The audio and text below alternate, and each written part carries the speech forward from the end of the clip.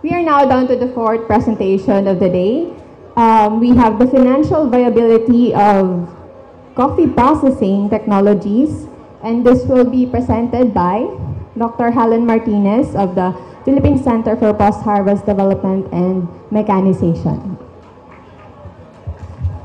Thank you, Ma'am. Before I will proceed, may I know who of you here are coffee farmers? Can I have your hand? Or development workers working on coffee? Allah.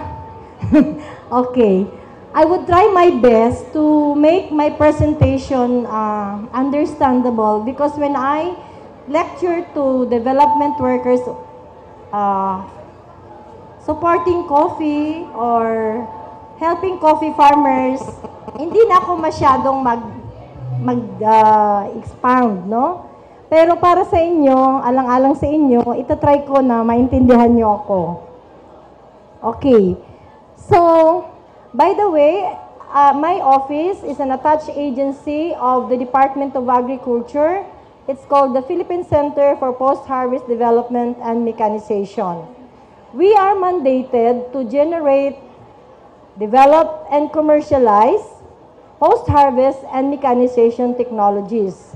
So itong isi-share ko sa inyo ngayon ay isang mature technology ng PhilMec, which is a post-harvest system integrated into a business model for farmer groups.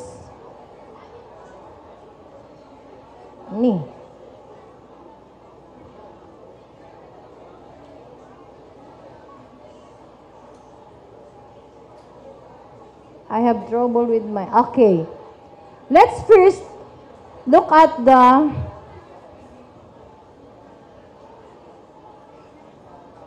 I have problem.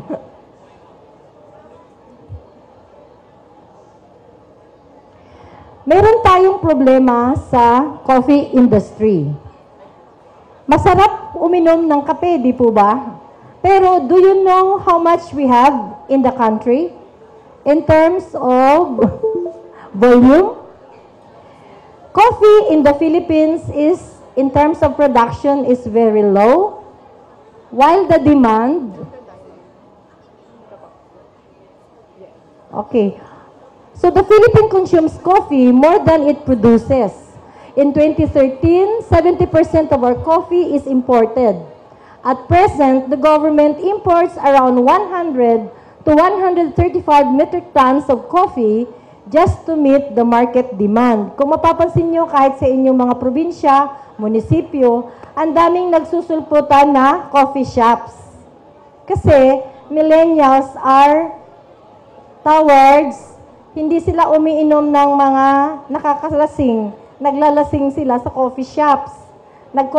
Umiinom sila, ibig kong sabihin ng kape. Okay, social sila. Tingnan nyo ang Starbucks. Sino ang nandun? Mga millennials. So they love drinking coffee. And therefore, every farmer who will invest on coffee, to plant coffee, will surely have a market. However, because of so much demand with low supply, we are costing the government around 7 billion, which could have been, kung tayo lang sana ang nagpo-produce nito, nakuha na po ng ating mga farmers. To address the problem, the Department of Agriculture Regional Field Offices, through the High Value Commercial Development Program, in collaboration with other agencies like DTI, DOST, or DOLE, or DAR, provide the needed support to farmers to expand production, reduce losses, and add value to coffee. So, they provided appropriate post-harvest and supposed to be coffee equipment and facilities and services. Sad to say, despite all the support, productivity of the coffee farmers are still low, and the rate of utilization of these installed coffee processing facilities and equipment is either low or very low. Therefore, there is hindi po tayo gaano makahanap ng kumikitang coffee enterprise. May kape, yes. Ang tanong, kumikita ba? Mamaya na lang tayo mag-usap. Okay. So, let's go back a little bit, especially for those who are not familiar with coffee. According to Coffee.org, there are two ways or two means na ma-ensure natin na we produce quality coffee. One is the method of processing. It is the single most important factor contributing to the flavor profile of coffee. Tedious po kasi mag-harvest at mag-process ng kape. At yung paggawa mo na nun ay yun ang magbibigay halaga at presyo ng kape ng isang farmer group. Another is the microclimate and soil. So kung ang kape ay tinanim sa sagada, tinanim sa tuktok ng Mount Apo, o at an elevation proper for coffee production, mas masarap talaga siya because meron na siyang microclimate add-on. No?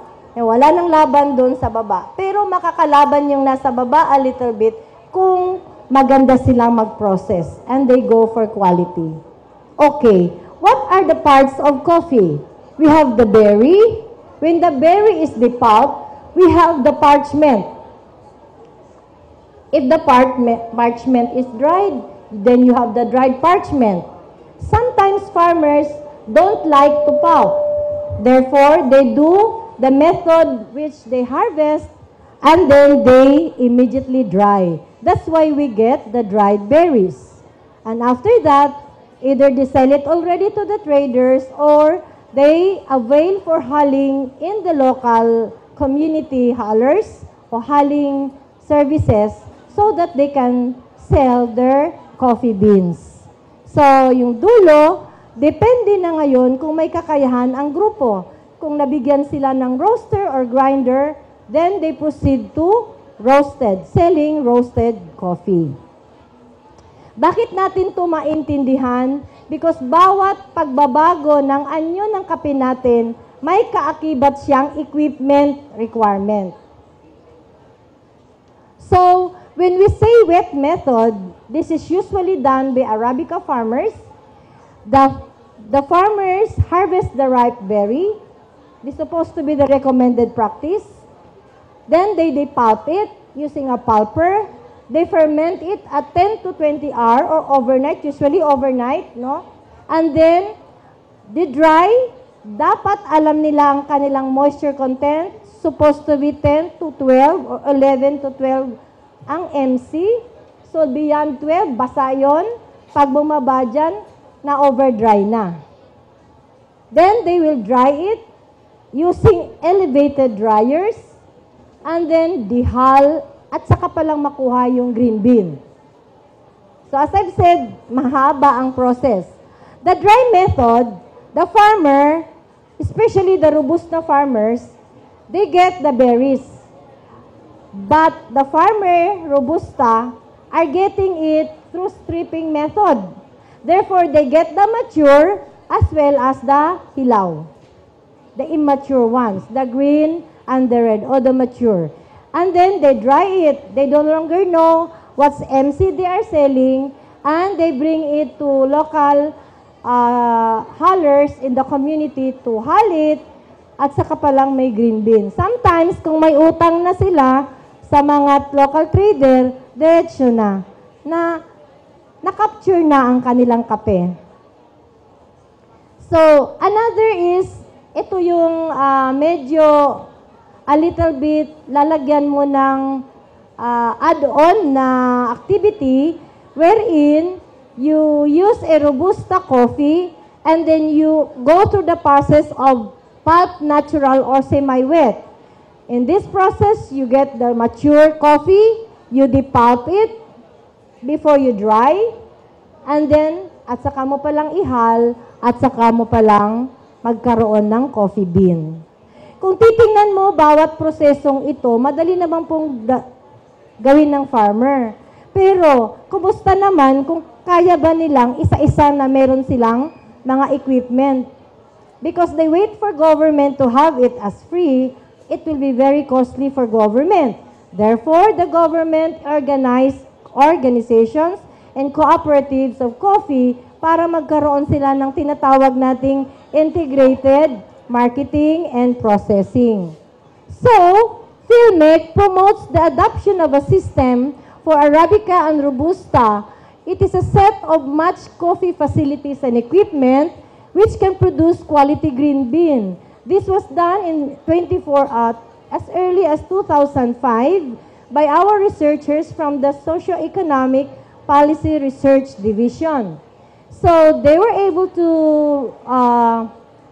show na through this study na kung susundin lang yung nire-recommend na mga practices and appropriate equipment, ang farmer ay kikita dahil makakapag-produce siya ng quality coffee.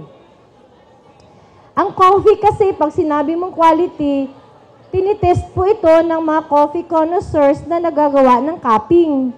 So, hindi siya po pwedeng ipaglalaban mo na maglulupasay ka sa kamagandang coffee mo. Pag hindi siya makapasa sa cupping, goodbye, you will go to very low price.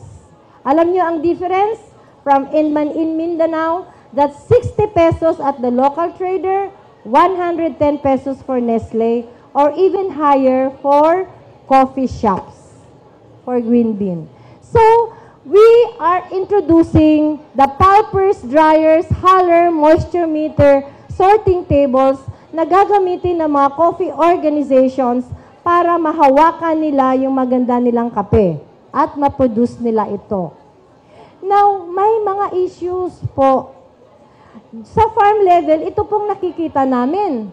Farmers sell their coffee at local traders either or at dried berry form or green bean. Wala naman problema. Gusto naman nila kaagad kumita. Pero hindi na sila nagpa-process into haling. No? Wala na yung added value. Ang problema, low quality sila kasi hindi pinaghahalo nila ang hilaw at saka ang matured berry. Pampadami siguro ng timbang. Or there is a mismatch of a coffee equipment provided by agencies. Meaning, nandoon yung pulper nasa center, ang kape naman nasa bundok. Eh, wala namang farmer magdadala sa center kasi malayo. Okay. And then, po, capacity naman, sobrang liit. Hindi makaka-match doon sa requirement. There is also what we saw na poor drying practice. Do you know that coffee that you drink, I'm sorry, is dried anywhere? Katabi ng minsan ng mga manok, no? Nasa lupa.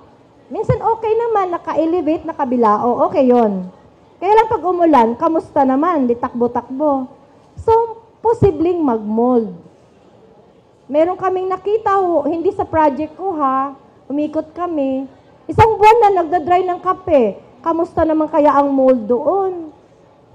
Nakakatakot. So, kailangan talaga nating turuan ng farmer ng tamang teknolohiya. And then, there is what we call for Arabica farmers. Before, na wala pang intervention ang mga agency, they use wooden pulpers, which cause so much brokens.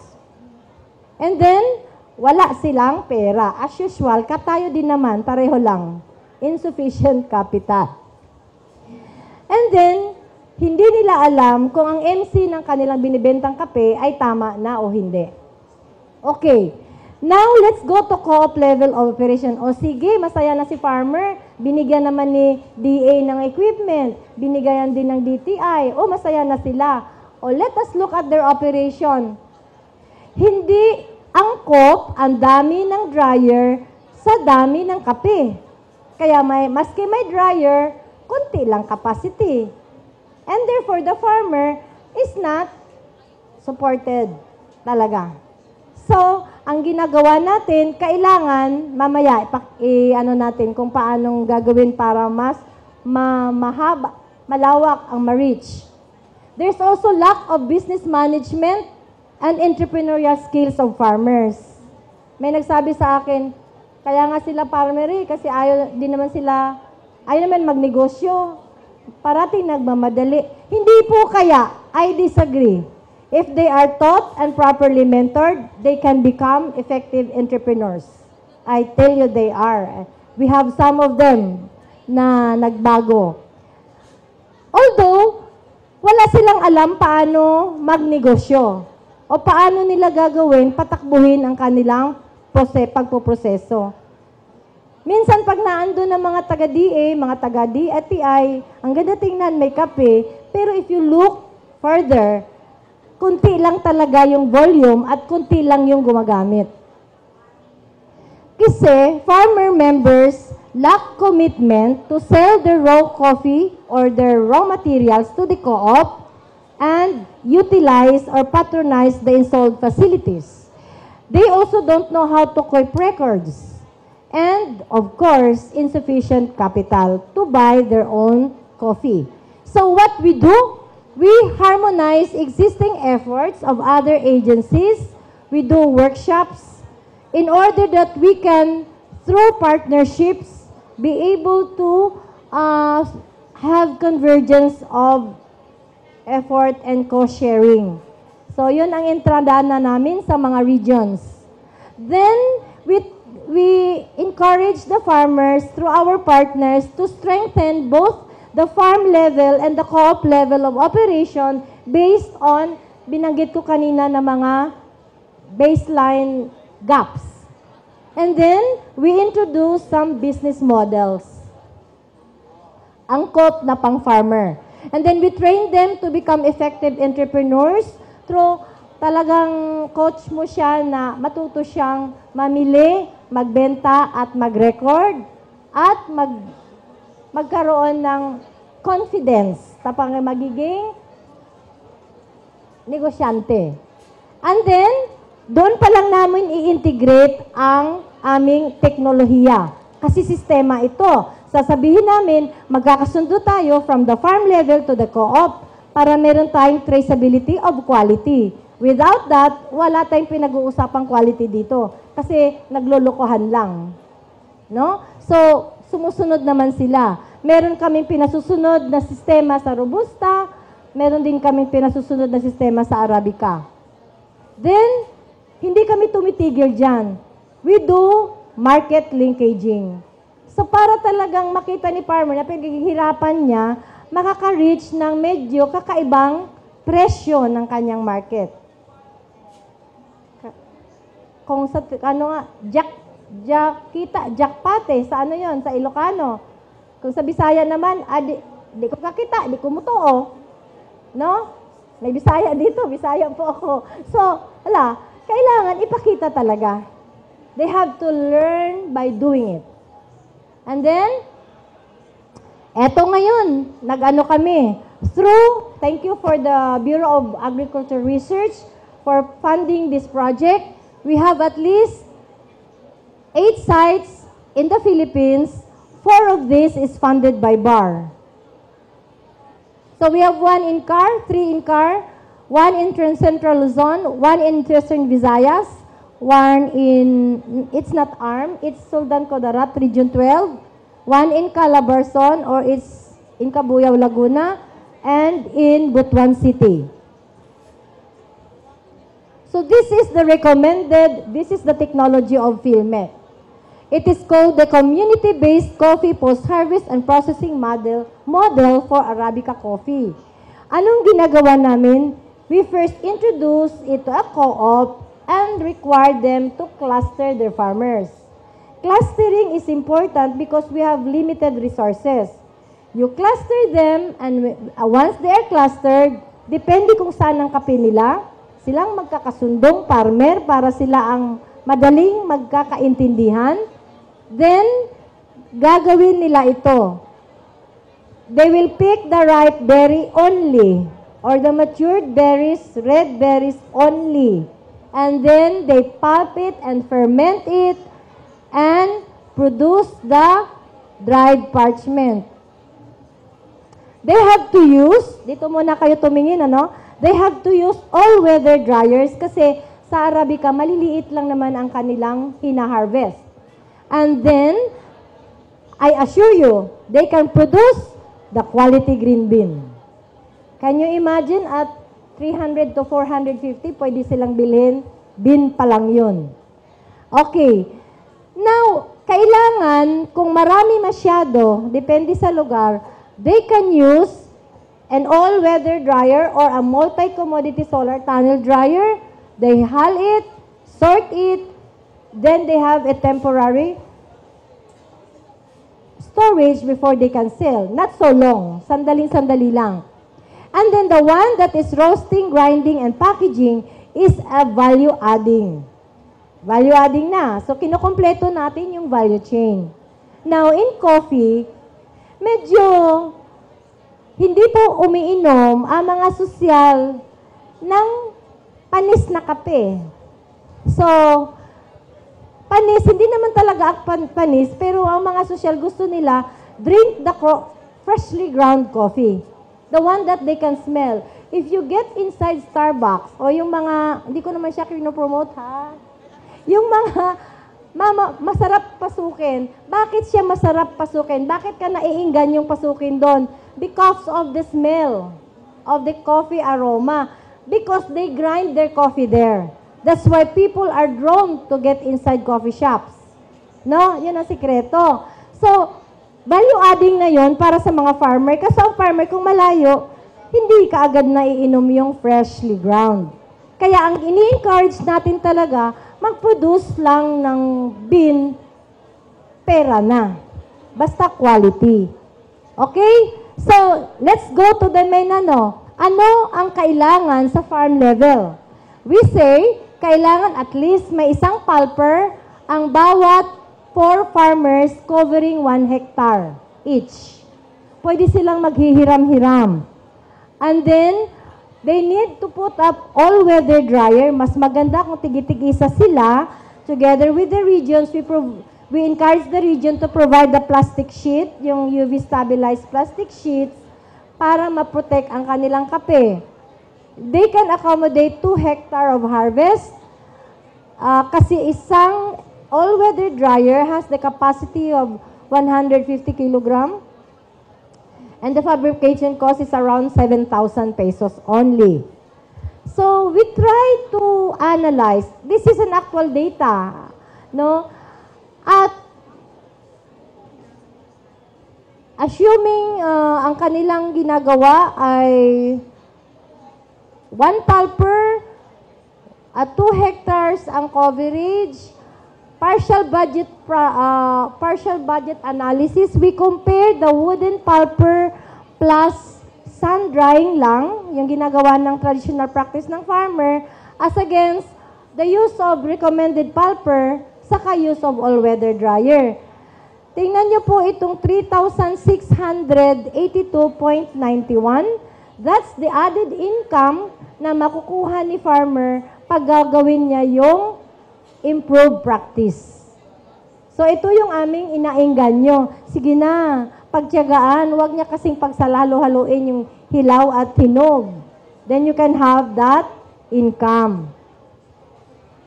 At the co-op level naman, sinasabi natin, kailangan meron silang 1 huller, 1 unit of huller. They can have another dryer kasi minsan, hindi maiiwasan, dadalhin ni farmer doon, basa pa. So, i-redry. And then, 1 moisture meter, there will be 3 required sorting tables, 3 units. At least may processing center sila, a roaster, a grinder, and a sealer. With those specifications and prices. Based on those, tiningnan namin for investment analysis if ever bilihin nila lahat. By the way, by 2019 onwards, according to High Value Commercial Crops Program, wala nang libre. So, importante ang business plan, ang feasibility study para masabi natin kung sino man yung magpapautang kasi ipapaloan siya, nakikita ang farmer sa ganong klaseng pamamaraan and combination equipment. So, in this, dapat meron kang annual sales of 10,000 packs of roasted coffee at 250 kilogram. 200 pesos ang benta mo per pack. And then, pwede rin na nag-i-start kang 4,000 kilos of good quality dried parchment. No? Doon nagsisimula. Kasi ang mga Arabica farmer talaga, they pulp their coffee and they sell it sometimes in a form of parchment. So if this is your business, we can assure you the business is feasible because the NPV, IRR, payback period, and BCR shows a feasible or a viable business. Another model is the dry method, which is ginagawa ng Robusta farmer. Paano? Again, ika-cluster natin sila and then they will harvest hinog or mature. Napakahirap po itong ituro sa Robusta farmer, lalo sa Mindanao. Sabihin, ma'am, paghalo-halo, 70 pesos, 60. Pag hindi halo, 80. Halo na lang. Oo nga naman, sa presyong 10, 20. Kasi sa kaisipan nila, pag kunin ng hilaw, added, timbang. Hindi nila alam, pag i-float siya, nawawala. Hindi sila nalugi yung bumili. Kumusta naman ang industriya ng kape ng Pilipinas? Walang asenso. So, magtulong-tulong talaga tayo para umasenso. So, dahil dyan, ganun din, pinamamahagi ng DA ang aming multi-commodity solar tunnel dryer. Kasi ang dryer na yan can dry coffee or cacao or other vegetables and crops na mabilis. No? Tanungin nyo na lang kami later or mahahaba na lecture ko. So, again, you proceed it, you hull, you sort, and then more value adding to complete the value chain. Okay, let's go to the financial analysis. Dito sa farm level, nahirapan kami. We cannot get a good partial budget analysis for the farmer. Kasi talagang mahirap. Ang aming data hindi pa siya conclusive. Kaya wala kaming maipakitang result. But at the co-op level, having this in the co-op like one huller, one all-weather, samahan ng MCSTD, moisture meter, sorting tables, a processing center, roaster grinder, and sealer, ito po yung kanyang analysis. Okay? At annual sales of 10,000 packs at 250 kilogram roasted coffee sold at 150 per pack. By the way, mamaya po, tumikim po kayo doon sa amin. Meron pong patikim from Cabuyao, Laguna. They can assure you of quality. Walang mold. So, and then, raw materials in a form of, or they will sell or buy the raw materials in a form of fresh berry at 6,500 kilos. Total of 6,500 kilos pala, both at 30 pesos per kilo, tapos yung dried berry, both at 120 per kilo. So, yan yung lalabas na financial analysis. Sa mga ekonomista, hindi ko na kailangan ipaliliwanag, basta ganyan yung lumabas na figures, isan lang ibig sabihin, kumikita ang kanilang negosyo. Okay. Sa pagpapatunay, noong last year, 3 sa aming tinutulungan ay nanalo sa Kape Filipino Green Coffee Bean Competition.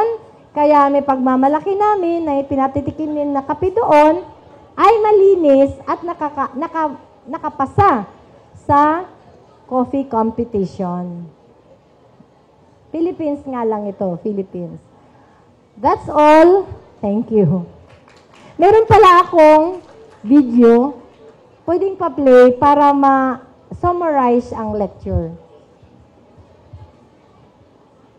Tapos uwian na, wala nang tanong. Joke.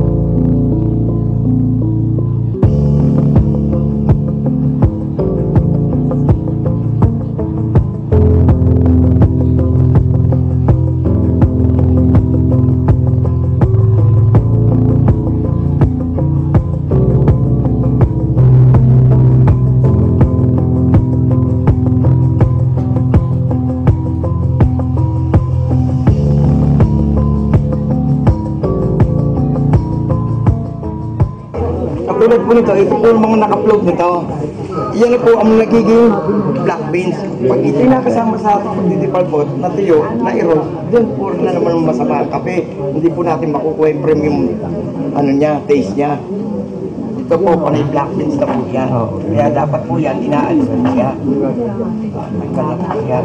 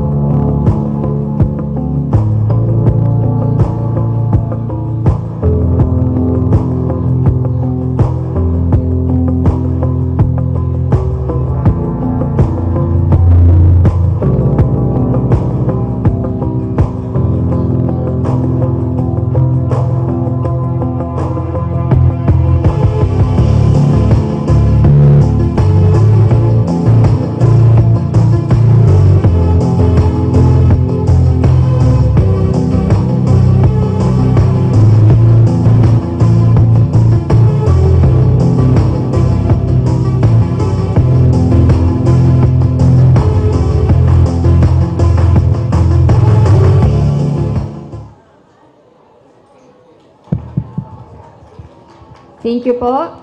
So, may mga question po tayo. Calling all coffee lovers.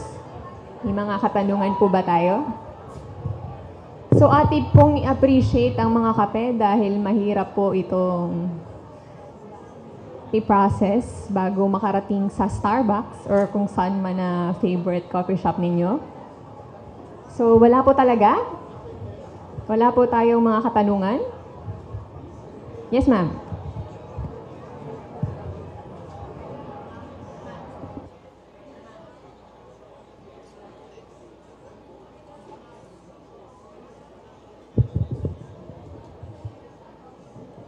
Hi, good afternoon, ma'am. My question is on the between the dry and wet method in processing Arabica and Robusta. What makes the difference? Why Robusta has to follow the drying first, then before the hulling, then the other one, Arabica, wet method?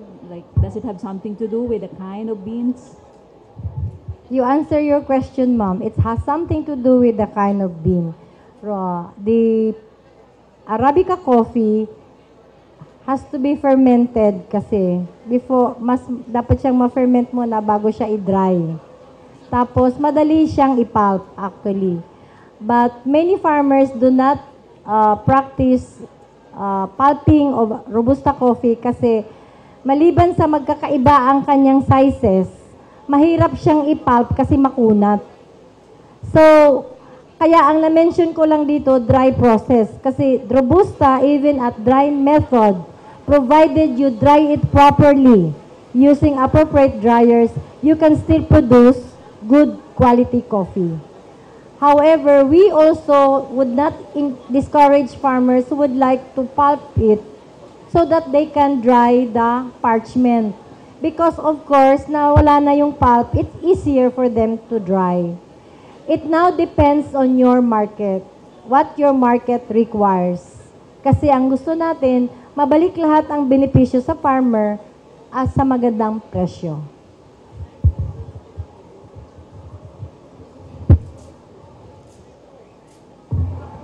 Any other questions po? Wala na po?